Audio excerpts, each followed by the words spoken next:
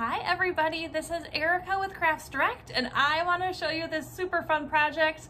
I am basically obsessed with anything that you can put a gnome on and I'm super excited about this spring gnome. So I want to show you today how to make this welcome porch sign. It's about 40 inches tall and again, the best part about it is that I have put magnets on the back so you can switch out this O letter for any different season.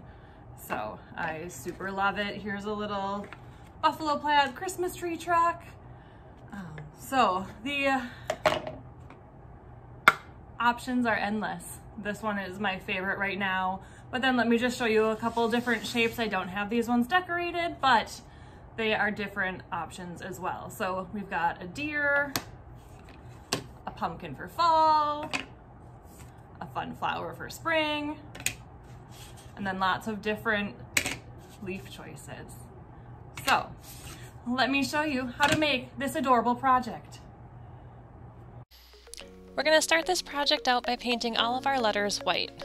Make sure to paint the top and the sides. It'll probably take you about 3 coats to get it the thickness you want.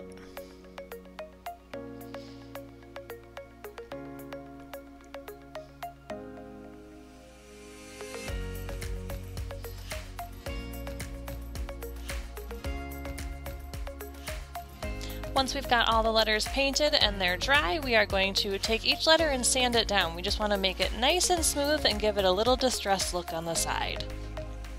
Now we get to start decorating all of our fun interchangeable pieces. So for the Minnesota, we are going to paint it this pretty teal color, and to create the ombre effect, we are going to add a little bit of white to each section as we move up the Minnesota.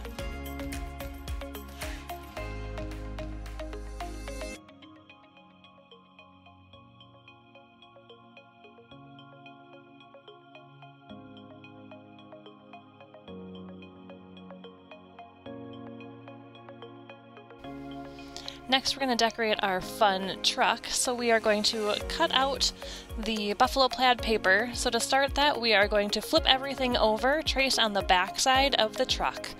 We are going to skip the tires and the tree. And then once you get to the top corner of the top of the truck, just hold your pencil where you think that corner is going to be and draw in the shape. It doesn't need to be perfect because it's going to be covering up the actual wood piece, so you won't see if you're off a little bit. Once you've got it all traced, you're going to go with your scissors and cut around the entire truck.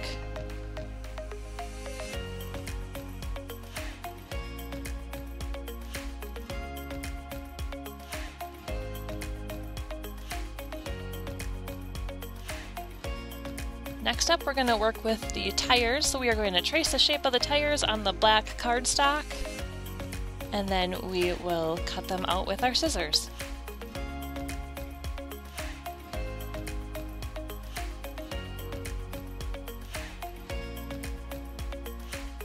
And then finally we get to assemble the truck. So we are going to paint the tree green, and then we're going to use a glue runner and glue on the tires, and then the buffalo plaid paper of the truck.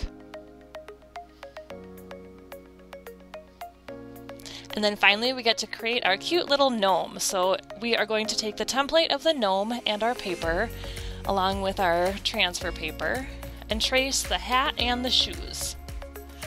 You're going to make sure that the darker part of the graphite paper, the transfer paper, is down, and that will transfer the graphite onto your cardstock. And then we're going to flip everything over because we want to use the back side of that piece of paper, and we are going to use the same technique and trace the body of the gnome.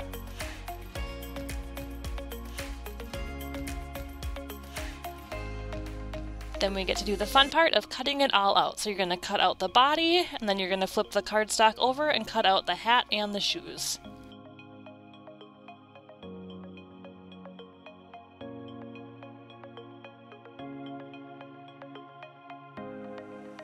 Now we get to assemble this cute little gnome, so we are going to use a glue runner and put all the pieces down on the wood cutout.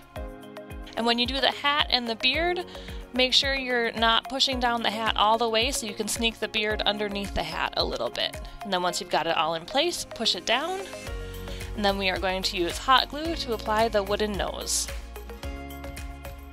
Now that we've got all the pieces ready, we are going to get them ready to be put on the board. So we are going to take a little bit of E6000, put it on the magnet, and then glue it to the back of each interchangeable piece. E6000 takes a little bit to dry, so make sure not to rush the process. Once you're ready, lay everything out on the board, space it properly. Here I am just making sure all of my interchangeable pieces fit in that opening. Now we're going to start gluing all of our wooden letters down with the hot glue gun. I'm using some leftover packaging just to make sure that I am laying my letters back down where they originally started. Once the letters are all on the board, we get to glue down our interchangeable piece, so I added a second magnet to the back of the Minnesota, and I'm just making sure everything will still fit in place and is centered properly. And then once I'm ready, we are going to put our placeholder there, add some E6000 to the back of that second magnet, and then flip it over and put it on the board. And we're only needing to do this with one of our interchangeable pieces, as they can all switch out on that same magnet.